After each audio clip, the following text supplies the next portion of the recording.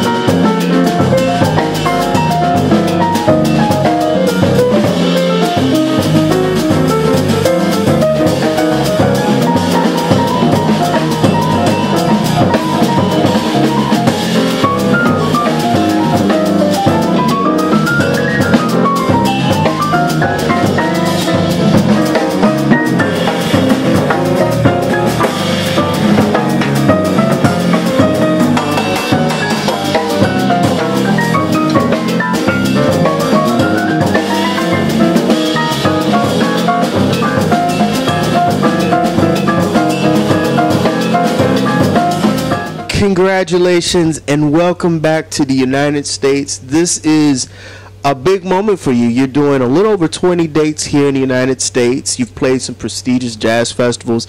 Tell me about the reception of New Day. This is your brand new CD, and tell me about the response playing the new music to your American fans.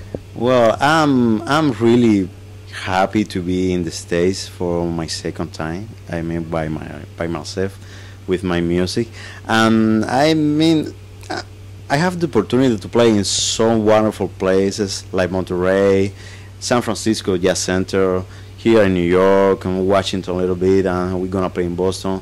And for a musician who live in Cuba, it's not too easy to come here to the States. So I'm very grateful for that, and I love the crowd in America is great. I feel like there is something similar with Cuba. I don't know. We are like we're in the same how to say continent. So I don't know. I think something very strong with the people from the America. So I just love. This CD is really it's funky because it's a little different than your last two projects. This time you've incorporated a percussionist as well as you're playing the Fender Rhodes and keyboards on here. How did that enhance what you're musically or fans are used to seeing you in your trio? Well, that's really, for me it's really different.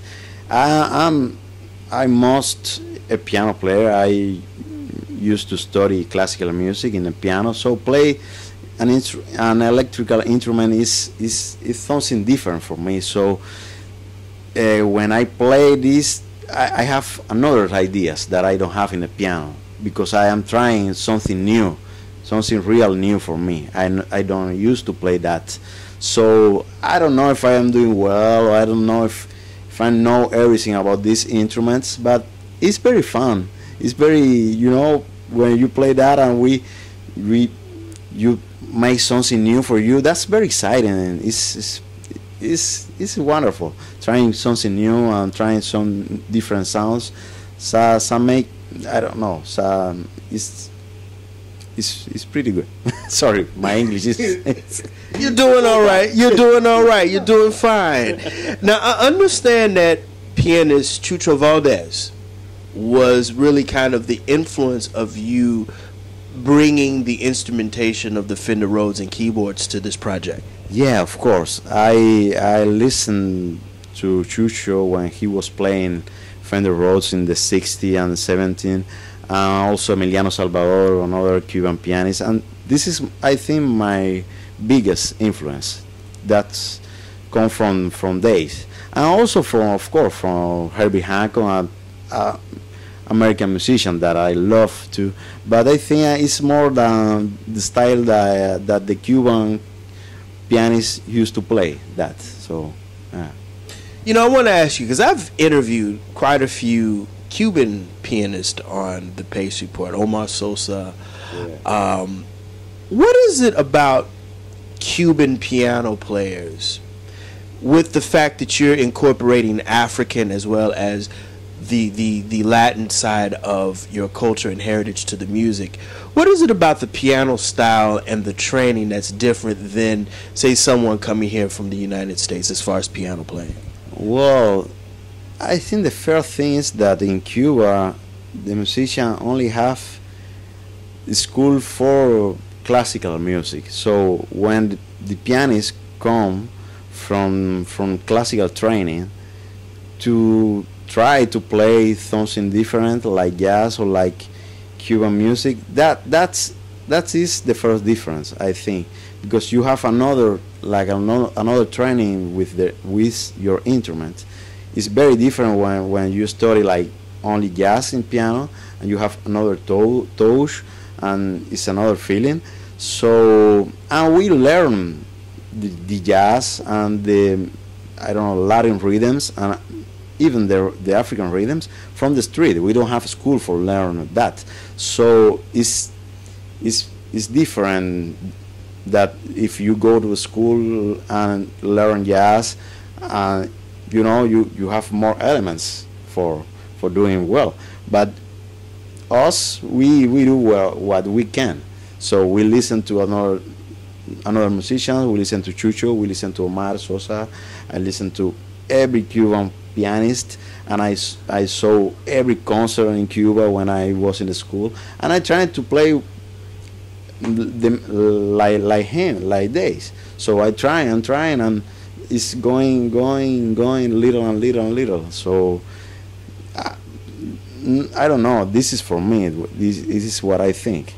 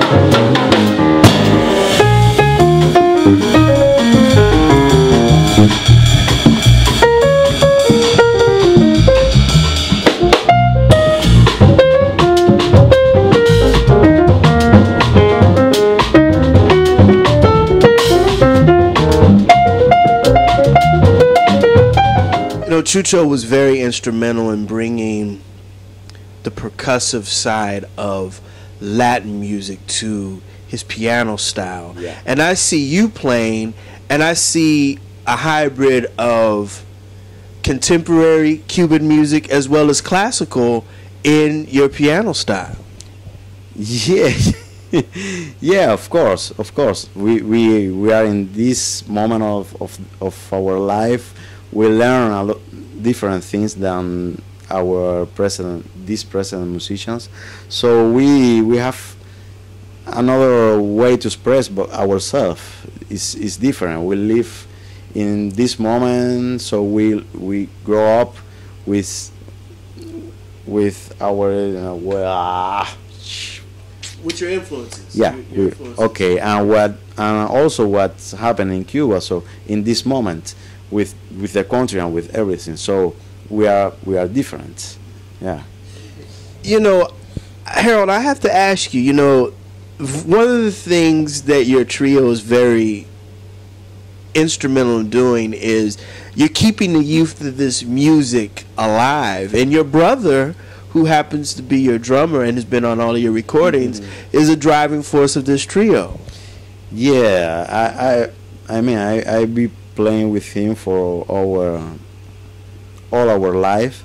So he's the strong of us.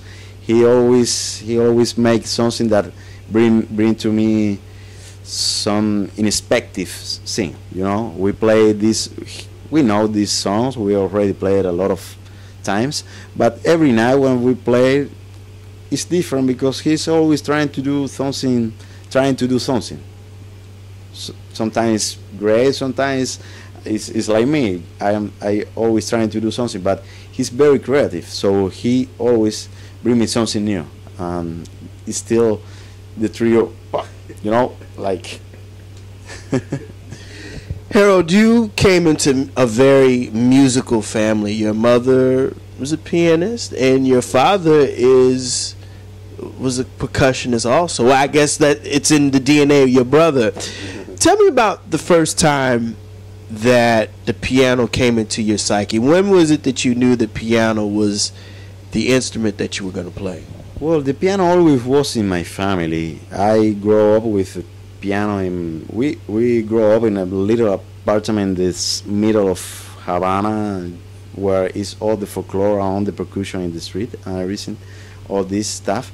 But I remember the piano in the living room of my house. It's the first thing that when you coming in, it's the first thing that you see, the piano.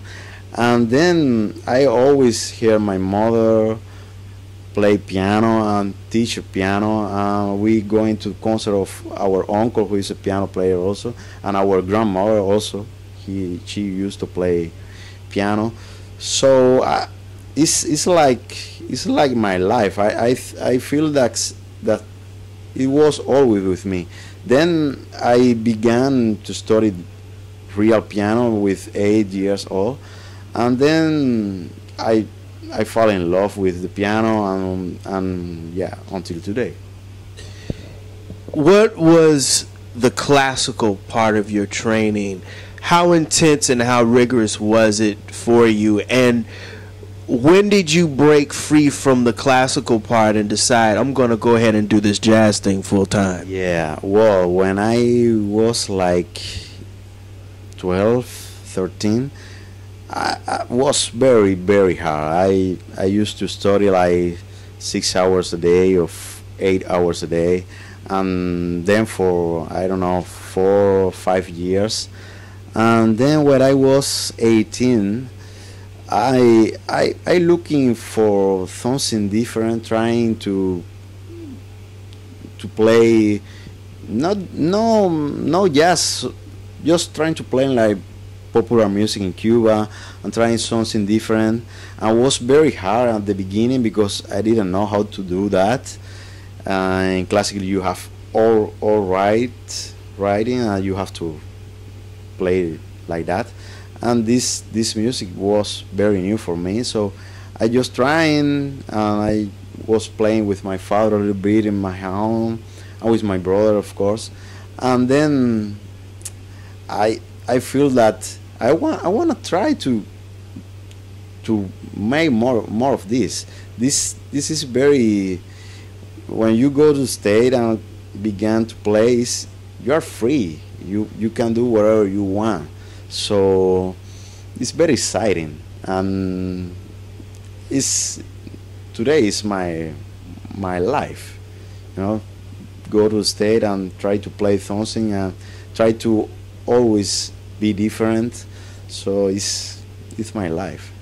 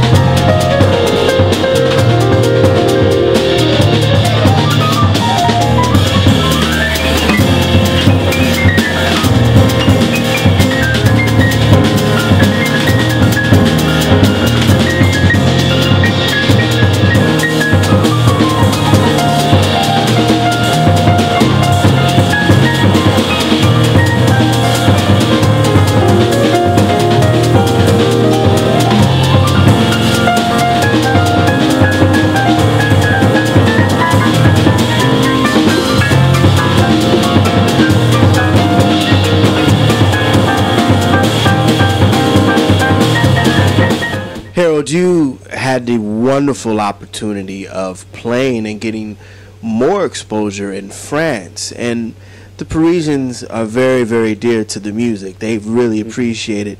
Tell me what it was like for the first time playing in Paris, and then also your journey also allowed you to win a prestigious jazz competition at one of the major jazz festivals in Monroe. Well, that was beautiful. My grandmother, she was French, so when I go to France for my first time, I was like, I think 19 or 20, for play the first time, and I just fall in love with Paris. I knew it for the house of my grandmother. I just listened many music from French composer, and I know a lot of France. But when I was there, I just see this beautiful city, and I fell in love also with Paris. I love Paris. Then I began to play. It's the country where who I play the more. So I play like, I don't know. I go 3 or 4 times a year. So it's I have a very special relation with France, and I think they love jazz, and they love also Cuban music. So it's good for us because we play like Cuban jazz. So it's a good combination there. You know, you recorded your debut and your second record in Paris, and New Day you decided to go home to Cuba to record. I guess listening to the record, it does seem like you did pay more homage to your Cuban roots on this album. Well, maybe I just want to do it with the musician who I used to play in Cuba. We grow up in the school together, and they know all my music, so it's very easy for me play with they. And also do it in Cuba was very special because it is the city Havana. I mean, it's the city who inspired my music, or the most than other cities, because in Havana there is it's great. I love Havana. We have like a lot of problems, but we have like a lot of happiness. Everybody in the street is happy, and they say hello to you when you walk in the street. And when your car is broken, and you do this to your car, and they come and help you, and it's fun. I just love Cuba and the style of life there, and I think we can feel that in our music, of course, because it's not the same when you wake up and the car is broken. How I get to the studio? Wow, that is different. When you come to the studio, you come with another feeling. It's not the same that if you're doing it in France. In Cuba, how were you exposed to a lot of international music, including American jazz and pop and soul music? Well, it was hard to have the original CDs and cassettes or whatever from international music like American musics, but we trying to know. I think we know a lot of American music. We in Cuba, we are always looking forward. What is new in the States? What is the new musician who play? What they are doing? So when some musician come with a new recording that we share all the musicians, and we keep in touch with what is happening here. So yeah, I have a lot of influence. I mean, the first CD that I really loved from jazz music was from Herbie Hancock, New Standard of 1906. So yeah, it's very hard. Yeah.